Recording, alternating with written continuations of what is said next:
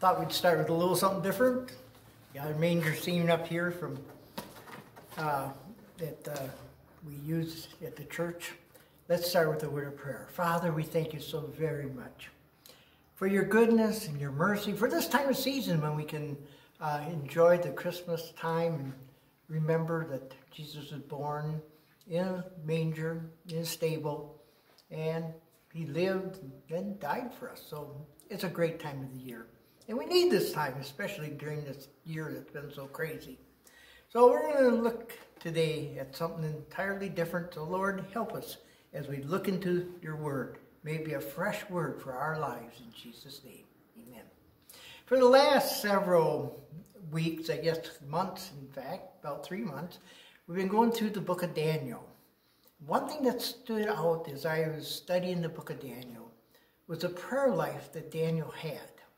He was such a prayer warrior, such an intercessor, and he received such fantastic answers to his prayers. So I got to thinking about that a little bit more, and I got thinking maybe we should go into prayer a little bit further. And today we're going to talk about intercession for families. And we're going to take the life of Abraham, because he interceded for his families, and I think from his life we can get some real insight for our own lives in intercession. Pick it up in Genesis, the 12th chapter. I'm going to just hit some high spots from there through about 19 or 21. And I won't read everything, but just basically tell the story and try to develop what was going on between God and Abraham. Abraham had a unique relationship with God, but it started in the 12th chapter. The Lord had said to Abram, "Leave your native country, your relatives, and your father's family, and go to the land that I will show you. I'll make you into a great nation. I'll bless you and make you famous, and you will be a blessing to others. I'll bless those who bless you and curse those who treat you with contempt. All families on earth will be blessed through you." That's a standard, basic promise that almost everybody knows that God gave to Abraham. God indeed blessed Abraham. He made him famous. He blessed him, and everybody that blessed him, he blessed. And those that cursed him, he cursed. And it says, all the families of the earth will be blessed through you. And that was through Jesus Christ. Jesus came through Abraham's family, and he died on the cross for the whole world. So that is all part of what the promise was that God gave to Abraham. Then the next verse, I like this, I'd never seen it until this week. It says, "So Abram departed as the Lord had instructed, and Lot went with him. Abram was 75 years old when he left Haran." I got to think, wow, Abraham didn't start his ministry really until he was 75 years old. And being I just turned 75 last Sunday, I thought, wow, that's just exciting for me that, hey, God's not done with us yet. Even us old people can be used by God. And Abraham really didn't start until he was 75. Then down in verse 7, the Lord says, "I'll give this land to your descendants." The land that he was on, he'd give to his descendants. And that's the land of Israel. And it still goes to the descendants of Abraham and Isaac and then Jacob. And that progression went down through. And so there's a big struggle over in Israel today. Who owns the land? But 2,000 years before Jesus, 4,000 years ago, God gave that land to Abraham and his descendants. So we see this happening, and God gives them all these promises, all these blessings. But Abraham goes to God and says, "God, you give me all these blessings, but the one that's going to inherit all this is a servant of mine. I have no kids." God says, "I'll give you a child." So remember, he's 75, now 80, maybe a little older. We're not sure just how old he is at this point. And he says, God said, "I will give you a son." Well, going on a couple more years, and nothing happened. So Sarah comes up with this big idea, bright idea, saying, "You know what? I got the servant. Abram, why don't you go lay with my servant and have a child through her that will be, I'll accept as my child, and then he will be the one that will inherit the blessing. Abraham said, okay, if you insist, Sarah, that's what I'll do. I'll go lay with your servant, and we'll have a child. And they did. They had a child, and they named him Ishmael. Abraham loved Ishmael, but God says, that's not the one. I am going to give Mary a child. Sarah a child. And so they laughed at that. They thought that was crazy because now Sarah is 90 years old, and God's promising her in the 16th chapter, or in the 18th chapter, that you will have a child, Sarah. So they called him Isaac, which means laughter. They laughed at it. They didn't know really about it, but the Lord says, is anything too hard for the Lord? If the Lord gives you a promise, be careful not to try to fulfill it on your own. That's what Sarah and Abraham did and had Ishmael. It didn't work out. It caused all sorts of grief and problems, and it still is to this day. Some of the warfare in the Middle East is because of Ishmael's children. Thing is that sometimes God gives us a promise, and we think we've got to figure out how to fulfill it.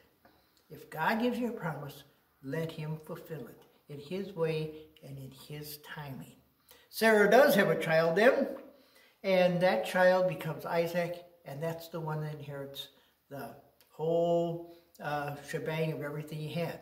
Now, when Abram left Haran and went to the promised land, he took with him his nephew Lot. While they're there, they were so prosperous and so blessed that they had goats, sheep, and cattle, it says. But they had so many of them, and so many servants that Abraham's servants and Lot's servants got in a fight because there's only so much land available, so much grass available. So Abraham comes up with this idea. Lot, you choose where to go. If you want to stay here, I'll go down to the Jordan Valley and take my sheep, goats, and cattle down there. Or if you want to go down there, I'll stay here. But we need to divide. We can't be fighting like this. Lot looks at the Jordan Valley. It's full of nice, lush, green pastures, and says, I'll take that. Well, the problem with that is that there's a couple cities down there called Sodom and Gomorrah, and they're very evil cities, very sexual cities, sick cities, very wicked in everything they did. Lot goes down and settles near Sodom, first of all, but then he ends up living inside Sodom. Now at this point, we come to where Abraham needs to intercede for Lot. First, he's interceding for a son, and he gets two sons, Ishmael and then Isaac. And Isaac was the one that promised. Now he sees Lot needs prayer too, so he starts praying for Lot. In the 18th chapter, we see the Lord and two angels come to visit Abraham and Sarah and say, you know, I'm on my way down to Sodom and Gomorrah, and I hear it's very evil. And if it's that bad, I want to know, and I'm going to destroy those two cities. Abraham immediately gets very concerned, thinking, Lot's down there, and he's going to get destroyed with the whole shebang. So he starts bargaining with God. Starts saying, God, look, you won't destroy the wicked with the righteous, will you? If there's 50 righteous people down there, will you save the city? God says, yes. If there's 50 righteous, I won't destroy it. How about if there's 45 righteous? Would you save it then? Yes, I will. How about if there's 40? Yes, if there's 40. If I can find 40 righteous, I will not destroy the city. Then he gets a little more bold. First he's going by 5, now he goes by 10. How about if there's 30? No, I won't destroy it for 30. How about 20? No, I won't destroy for 20. How about 10? No, I won't destroy. If I can find 10 righteous people down there, I will not destroy Sodom and Gomorrah. So Abraham's feeling pretty good. He said, there must be 10 righteous people in the whole business there. And so two angels go on down to Sodom, and they get attacked by the people there, by the men there, and they decide the only thing that can be done is to destroy Sodom and Gomorrah. Much of the sin is sodomy, homosexuality, but not only that, there's a lot of sexual sins according to some of the other references in the Bible. So sodomy is one of the big things, and that's what they were going to do to the angels. But that wasn't all. So homosexuality was a big, big problem. So they decide to destroy it, but they want to save Lot. And they tell Lot they come to destroy the city and for him and his family to get out of there. Now, Lot has a wife and 2 daughters. And he's got 2 would-be son-in-laws, 2 people that are very interested in his daughters. Maybe they were engaged, we don't know. But the thing is, he goes to them and says, God's going to destroy the city tomorrow. You need to get out of here. Come with me. They laugh at him. They say, no way, we're not going to do that. So what happens is the angel, at the next morning, actually pulls him out of town and says, well, you got to get going because fire and brimstone is going to rain down from heaven and destroy Sodom and Gomorrah. Lot takes off with his daughters and his wife, but his wife looks back. And she says, becomes a pillar of salt. Now remember, his flock was so big that he and Abraham couldn't even enjoy the same area. He goes down there full with sheep, goats, cattle, and a lot of servants. He leaves with just his 2 daughters. He loses everything. When you get close to the world, when you come to the point where you're dabbling between God and the world, you're going to end up being miserable, first of all, but often lose everything. That's what happened to Lot. He lost everything. See, God had told Abram that he was going to destroy Sodom, and Abraham prayed for protection. Now, he didn't get in one way, he didn't get his prayer answered. He was praying that this whole city be saved, but God couldn't find 10 people. But the inner thing that he was really concerned about was Lot. And God saw that inner struggle and that inner prayer, and he saved Lot and the 2 daughters. So Abraham gets his prayer answered. Lot is saved. But now let's talk about the results of Abraham's intercession. Now he's prayed for several different things. As a result of this particular one, Lot and his 2 daughters go up into the mountain, stay in a cave, but there's no men around. So his 2 daughters say, I think what we need to do is we need to have children. And there's no men around. Let's get our father drunk and have children through him. They did. They had 2, each had a child, Moab and Ben-Ami, who became the Ammonites. Now, where did they get this idea?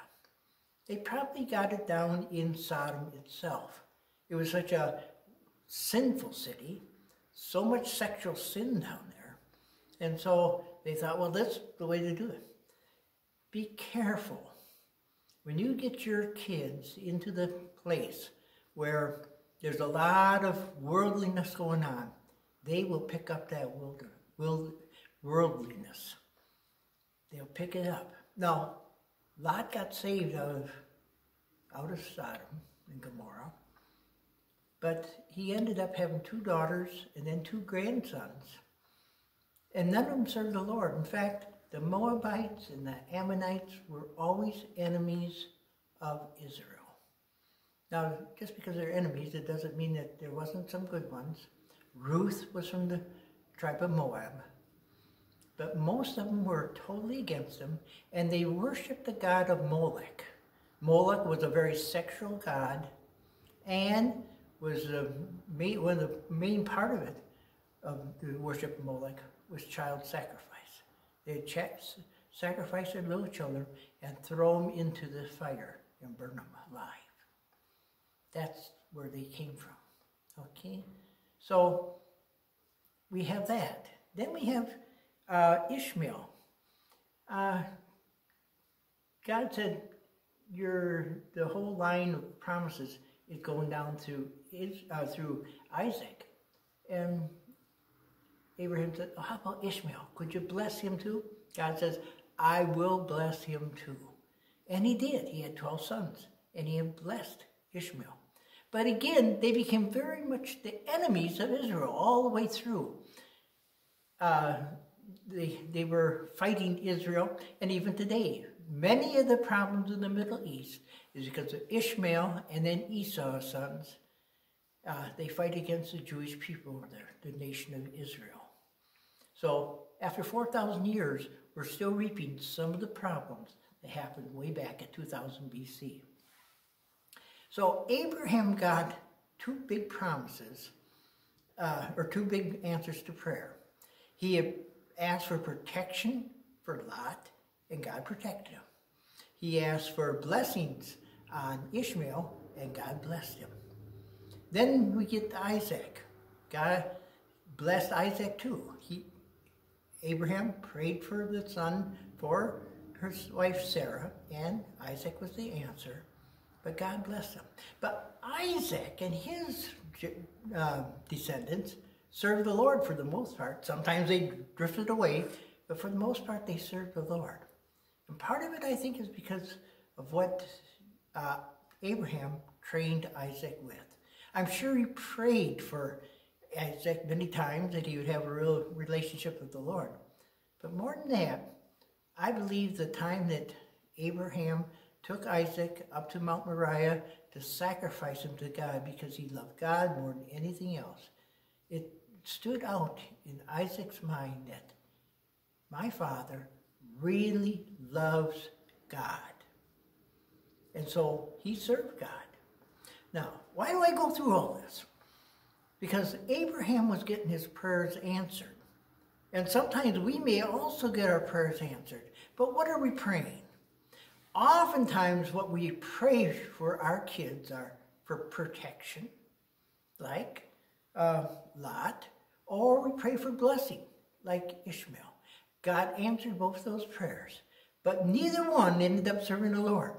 What I'm saying is we got to be very, very careful of how we pray for our kids. Definitely pray for them for protection. Pray for them for blessing on their lives. But pray that they get a living relationship with Jesus Christ. That's the most important thing, because that's what's going to send them either to heaven or to hell. Our relationship with Jesus Christ, whether he's our Savior and Lord, whether we have a real relationship with him or not, is what's really going to matter, whether they are going to live for God or not. I think so many times we're so busy asking God to bless our kids, heal our kids, deliver our kids, protect our kids, that we fail to understand that the basic need they have is to have a real relationship with God himself. Now that starts right in your home. You can pray all you want for a real relationship. But are you walking it out? Are you demonstrating it in your family? Do you have family devotions? Do you have a time where you read a devotional or from the Bible with your kids every single day? Do you spend time praying for them, in front of them, and with them every single day? Do they walk it out? Do they know that Jesus Christ is extremely important in your life? You may say, oh yes, he is. But are you demonstrating it on a daily basis to them? If you're just saying it and not doing anything about it, they probably are not going to serve the Lord. If you don't have family devotions, then chances are less and less that they're going to serve the Lord. If you're not praying for them and with them, chances are they're not going to serve the Lord. Even though you may bring them to church every Sunday or talk about the Lord, they'll follow you. Is a real relationship with Jesus important in your life? I remember a pastor that moved from California up to Minneapolis. He's a Lutheran pastor, and he wrote a book on Christian family. And he said that he originally started off just in his bedroom praying, shutting the door so no one would see him. And he said part of what he just wanted to be alone with the Lord. Is part of it too that he just didn't want people to see him praying on his knees, praying and reading the Bible. Then all of a sudden he thought one day, you know what? My kids need to see this. They know what I'm doing, but they need to see it. So he opened the door so they could see what he's doing. He said that changed his family life.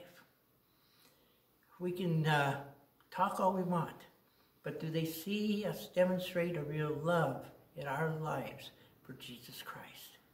That's where it's really important. I think Facebook has helped us a lot in this. I've talked about a personal relationship with Jesus for years. I use those terminologies. Some people say born again, some use this terminology and that terminology, but a real personal relationship. Now, on Facebook, you'll put your status, and I'm in a relationship. What does that mean? That means that you're really communicating a lot with one person. You're growing in love with that person. You're spending time with that person more and more, communicating. You're in a relationship. That's what this thing's all about. It should be the same way with us. We need to grow more and more in love with Jesus Christ. We need to spend time talking to Him and letting Him talk to us through the Word of God. So, are we in that living relationship? We may say, oh yeah, I believe in Jesus. But what does He mean in our lives, and what difference does it make? Is it a real living relationship? Or is it pretty dead? Now, I can say this, and I know a lot of people that listen to this that already have kids and they're out the door and one thing or another, and they think, oh, I blew it here and I blew it there. And no, I don't share this to put a lot of guilt and condemnation. Whether they're out the door, whether they're all married and gone or whatever, it's never too late to start praying seriously that they have a living relationship with Jesus Christ. It's never too late to demonstrate how much you love Jesus Christ. By their talking. Now, and not by pinholing or buttonholing them and saying you've got to accept the Lord, but showing them that Jesus really means something very special in your life. That's what you need to do. So, you can do all that. You can raise your kids and everything, but let me say one other thing. Your kids have a free will. Every one of our kids have a free will. One of the best stories I know is what happened to a family in China. They loved the Lord. They had 2 daughters. They sent them to a Christian school. This is before the communists took over. Both of them had the same education. They grew up in the same family. One of the girls married Chiang Kai-shek, who became the president of Free China and moved to Taiwan when the communists took over. The other daughter married one of the generals, one of the top guys in Mao's army. Both of them raised in Christian homes. Both took totally different routes in their walk because they have free will. So if your kids aren't serving the Lord today, keep praying for them. Never give up on them. But don't beat yourself up because they're not serving the Lord. Now, maybe you've done some mistakes. We all have, every one of us. Ask the Lord for forgiveness. Ask the Lord for grace. Ask the Lord to really bless your kids and that they may come to know Jesus as their Lord and Savior. Never give up praying. I think one of the biggest things that we pray for normally is for our kids. And never give up. Never quit. The Bible says in the last days there'll be a great falling away. We don't want our kids to be those that are falling away. We want them to serve the Lord to the very end. Not how you start, it's how you finish. That depends on where people end up.